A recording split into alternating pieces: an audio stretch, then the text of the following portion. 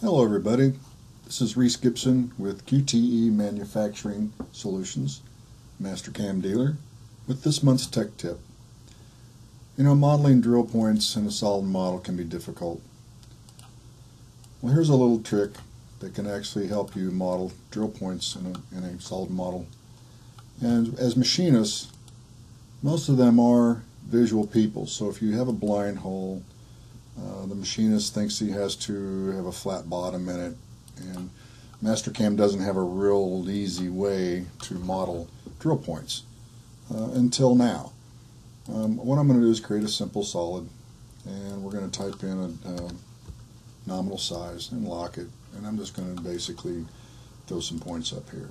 Okay. Now when you extrude these,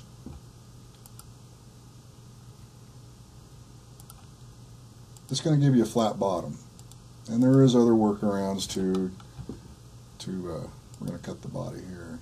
There's other workarounds, so we're going to go in a 1/2 inch deep. Well, if this is a 118 degree split point drill, each side of the drill will be 59 degrees. So the old machinist rule was if you took the diameter times 0.3, you would get the drill tip point from the manual programmer. Okay, so we have to add that to our 1/2 inch deep. So basically, if you take your diameter, which is 0.5 times 0.3, you get 150 thousandths, which we add on to our 1/2 inch right here. So basically, we're going to go down 650 thousandths. Now we're going to use the solids chamfer. This is a little tip. It's pretty simple to use. When we go to our solids chamfer, we're going to use distance and angle.